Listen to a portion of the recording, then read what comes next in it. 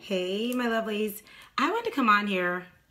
It's kind of something a little silly, maybe not silly. First of all, welcome to my subscribers. Thank you so much for subscribing. Press the like button when you like any of my videos. This is going to be probably a little chit-chatty, but I promise I won't stay on too long, okay? I wanted to show you how my hair looks today. To you, it probably doesn't look any different, but to me, it's getting so full and I'm just so excited and I just loved it. So I figured today might be a good day to just go on. Something big is happening. My daughter's having a baby. So I'm so excited, but really soon, within the next week, I look forward to doing some vlog videos, okay? Guess what vlog videos require? Editing. Editing. And you know I am like hashtag one take. Hashtag no editing. Hashtag no filter. Well, sometimes I use a filter, so I can't say that. But anyway, so I'm gonna need y'all to pray for me. But I want to share this experience with you. I want to share the experience of going to another country, the Netherlands, and just being there for my daughter and her baby shower and all those things. And comment below if it's something you'll be interested in seeing, because I don't want to assume you want to see that kind of stuff. If you're, you know, you could take it or leave it, but you all have always been so supportive and loving and part of my journey. I just thought that would be something that you might want to see. So this Thursday, when I normally put up a video, I will be traveling. So and I don't think I'll be able to post it because of my phone and everything. And next Thursday, I think I'll be traveling also. No, I'll be probably not traveling. But I just wanted to hear a comment from you to see if that's something you're interested in. If so, then now I'm going to force my son. Now, this is the weird part here. I don't do editing, and my son is an editor. But he's a teenager, you know. It's not as easy to get him to work for mom. No, he's a wonderful young man. But I think he's probably going to love this project because I'm going to try and videotape as much as I can. And I'm going to get her to show you her hair, like I've been telling you about my daughter and her hair, how she hasn't cut it in like 4 or 5 years, because she went through a stage where she was dyeing her hair all kinds of colors, and it was like really bright green, blue, all kinds of colors. I had to do light, regular light, because I didn't get to videotape in the day today, so I just said, oh well, I guess I'll just put some light in front of me and videotape. So anyway, I'm thinking of getting a little better light, by the way, that could really be good. But anyway, my daughter told me about it. She dyed her hair all different colors, and her hair was strong enough to take it, but she was already on a hair journey before she did all that, so she knew how to take care of her hair, and she obviously had stronger hair than me, and she was able to she had that strong, thick, each strand is coarse, is thicker than mine, but it's curly, but as she got older, it got like bigger curls, like big ringlets, and then it turned into waves, and she just had like, you know, the weaves that we used to buy that was like wet and wavy? Yeah, that's her hair. Anyway, so I was trying to be the cool mom, and I might have told you the story already, so excuse me if I have, and I would said to myself, okay, it's just hair. At least she's not out there doing crazy stuff or anything. She just wants to dye her hair. She was always such an amazing young lady. And, you know, we're God-fearing, very Christian family, just love the Lord, wonderful. But it went through a lot because her dad passed away. So I think that's when it came back to her. And so this was a time when she was just trying to find her identity, and she would change her hair blue. And, you know, I remember it was green. First it was hot pink. Then I think she went purple, and then she went blue and green. I was just like trying to keep calm. I was trying not to get embarrassed when we went to church in front of the pastor. I was like, I'm going to stay calm and be the cool mom. Because I used to teach high school, and I always felt like, okay, when I have high school kids, I'm going to be a cool mom. Yeah, okay. When it's your kids, it's totally different. Everybody else's kids don't mind talking to you, but when it's time for you to have a teen, it was not. I heard people say that. It wasn't as easy. It's like here I was, like a counselor, life coach. I mean, I can speak to a teen or a young adult, like it's like my thing, you know? But when it came up to my own child, someone else had to talk to her. I had to have like, she needed some aunties, you know what I mean? So, but anyway, so she was ready, and we were having talks, and we were talking about the Lord and about what is it doing for you? Why are you doing this? What's going on inside? And we went through all that. But when she was finally ready to stop it, and she wanted her hair back because the natural hair community started getting bigger, I think she started noticing, wait a minute, I have some pretty curls. Why am I messing up my hair? So she decided to get chopped. Like, I guess it was the big chop for her. So I helped her. I cut her hair, and then she went and got it into a nice haircut. But when I cut her hair, that blonde that was in her hair, at the end, she still had like light brown. So we thought, oh, that's kind of nice. It looks like highlights. And I remember it was like a few patches of like light brown.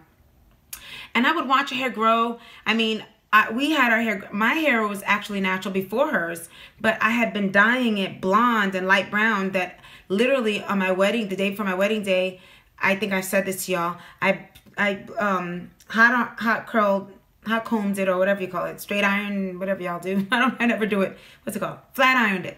And she was cringing because she knows so much about hair. And I was like, what's the problem? I said the story already.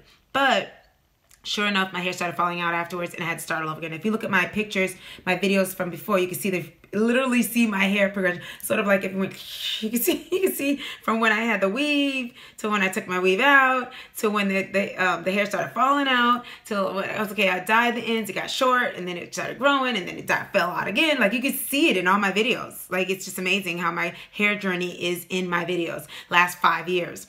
So in 2015, when I got married, this is all new, deliberate, healthy hair since then. So I definitely, my journey, this new journey of no dyeing, I think it was, and I might have dyed it darker just to get the ends darker, but has been 2 years and November, December, January, 2 years and 2 months with this, okay? And so I do want to tell you a tip about hair growth, by the way, so I might put that in there. But anyway, I say all that to say that when I'm there with her, I want to show you her hair, and I want her to talk to you all on the video, okay? Now, as long as she is not like in labor or anything, then I can do that. But just comment below if you're interested in seeing this vlog and me put it together, because I'm going to do all this editing for you to share with y'all. But if you're not interested, then, you know, I'll just save it for like, you know, local family and friends, you know. But if you want to see the vlog of me traveling and doing all that, then comment below and let me know that you're interested, and I'll definitely put the energy in to put it together. Now, once in a while, I don't mind putting the energy in for editing when it's one big thing or a special thing. Believe it or not, when it comes down to my professional acting and my videos and my DVD, I'm like high end with all that stuff, you know. But I want to be able to just I want this to be comfortable. You know, I might not like it if I have to always worry about editing. And I don't want to ever not like this. You know what I mean? I want to always feel comfortable coming on talking. So that's why I don't want to do it on a regular basis, because that adds another layer of work for me. And I already got like about 4 or 5 hats. You know, ministry, the soccer program for the women and the children, a mom, a wife, now a grandma to be. So this is what I picked, y'all. I picked Yaya as my grandma name. Let me know what you think of that. I just found out that from a girl in my class, Coco. Hey, girl. I know Miriam's going to get jealous if I don't say hi to her too. Hi, Miriam. Those are the girls in my class from Africa. Love them so much. But anyway, she was telling me that is I think she said it was a Congolese name.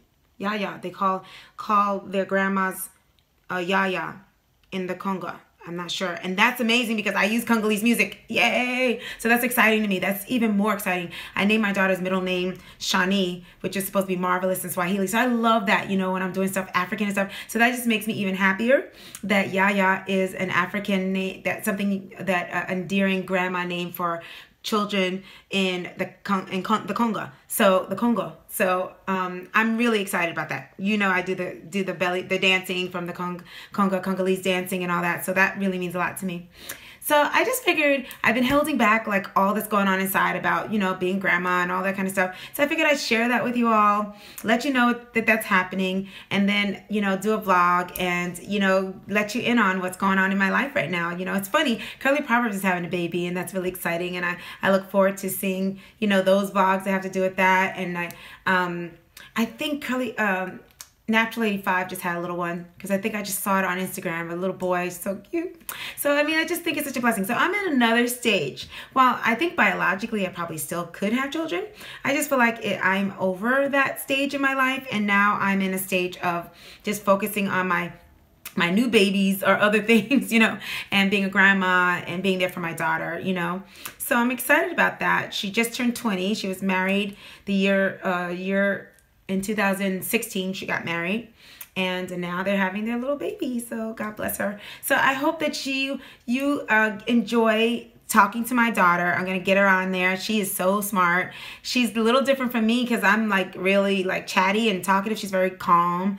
And sometimes she might come across around me. Sometimes she might seem shy, but maybe not. Maybe she's changed, you know, since she's been in a different country. So I'd love to share with you all the different things in this new country, some of her family members, her baby shower, maybe a few clips from her baby shower. You know, if I get to give you a clip of the baby, I'll ask their permission about that, but don't worry, I'm sure I'll be able to do that another time if you don't get to see the baby or something. But anyway, I just wanted to, because I feel, you know, like I feel like we are friends, and you know, I gotta share things when they happen. So I just want to know what y'all thought of that. You know, if you're interested in that vlog, then I'll put that energy into it and get it all nicely edited. It may not come out right away, but just know that the reason why I won't be uploading Thursday coming up is because I'll actually be traveling, and I won't be able to be up. My phone won't be able to do that and all that. So I may end up doing it on the weekend. And definitely during the week. Okay, so I might have regular videos like this where they're not quite edited. They're just kind of simple, hey, you know, little clips, and you may be saying hi to my daughter and stuff. And then I'm going to put together a really nice vlog of the whole trip, like things that I'm seeing and all things that I'm doing, maybe some unique things that maybe you'd be interested in seeing. Okay, all right. I am getting some orders for the growth oil. I'm really excited about that. Keep it up. Thank you so much for telling me that your hair is doing very well. I think I'm going to address a question that someone asked me today. I'm going to address it on the video. I want to quickly say a few things to you, okay? Just a few little things. We're still in the journey. We're still on our challenge. We're at the end of January. By now, you should have 2 inches if you started in October. Somebody said they started in November and didn't quite see growth. The only thing I can say is please check your intake. Are you drinking enough water?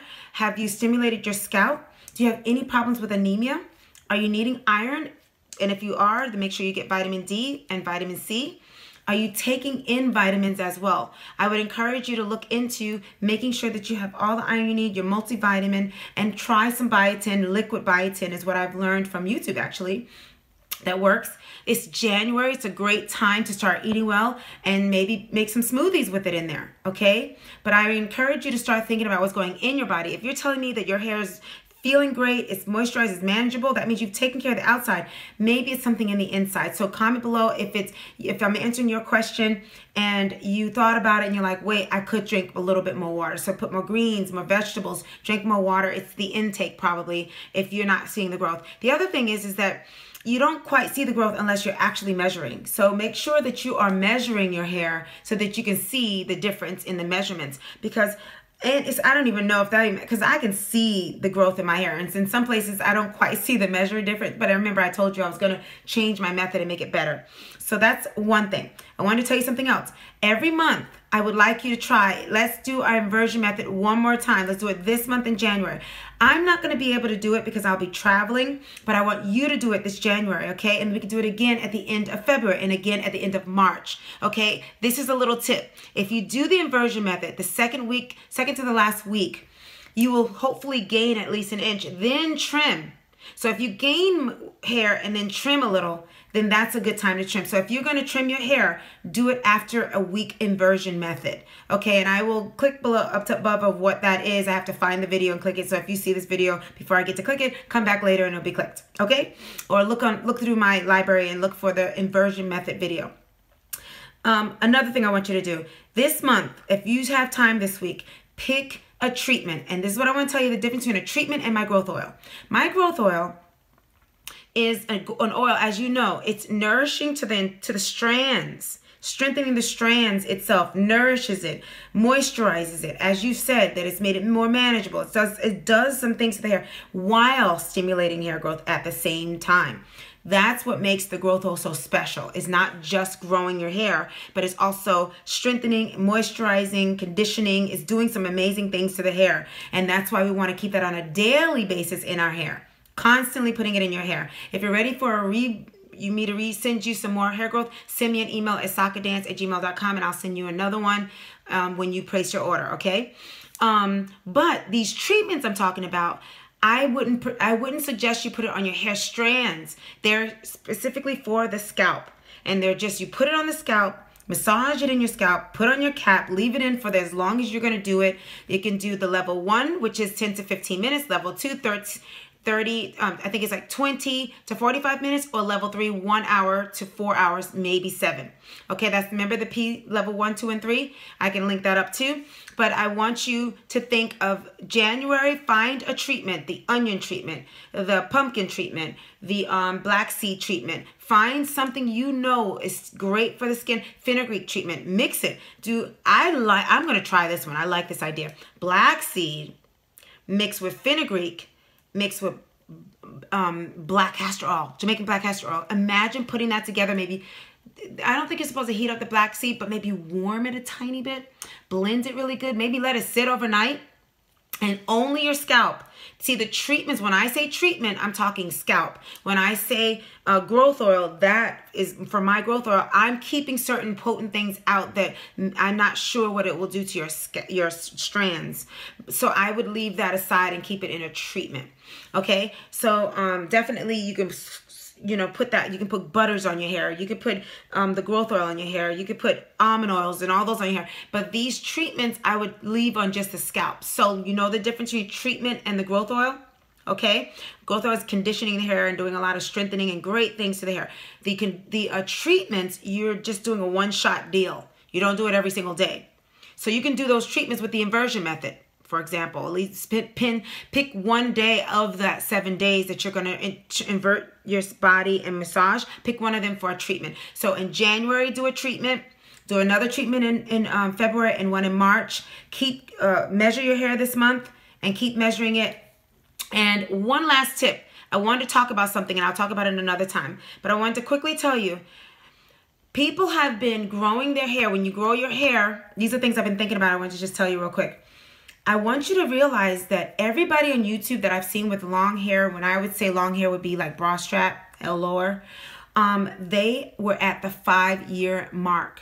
Just think about that. Notice that? So I'm in 2 years. You might just be in 6 months, a year. So give yourself a 5-year plan. There was one girl that was 7 years and she had a setback. Craving Curly, you guys know who she is. She said YouTube broke her hair. She did 7 years, and it makes sense. Her hair is like all down the middle of her back. I think Curly Profits is about that long. Everybody who's done at least 5 years, you can see length. So let's keep that in our minds. We're gonna grow at different states, but we're gonna feel like it's long, probably at the 5th year mark, because that's what I see across the board. I want to just give you that little takeaway and just pace yourself and just know that, enjoy the journey. I'm enjoying this style. Enjoy styles in every stage of your hair. Okay? Well, God bless you, and I hope to see you again this week. If I don't, you know why. I'll be seeing you on the weekend, okay? God bless you. Comment below if you want to see my vlogs, okay? My vacation vlogs. Love you guys so much. Keep Jesus a part of your journey, and go ahead and check out my Joy Party TV videos that I've been posting. If you're ready for some real sermon stuff, they're hour videos, so brace yourself. I have one on depression for anybody suffering with that, so please go ahead on there and be blessed. God bless you. Bye.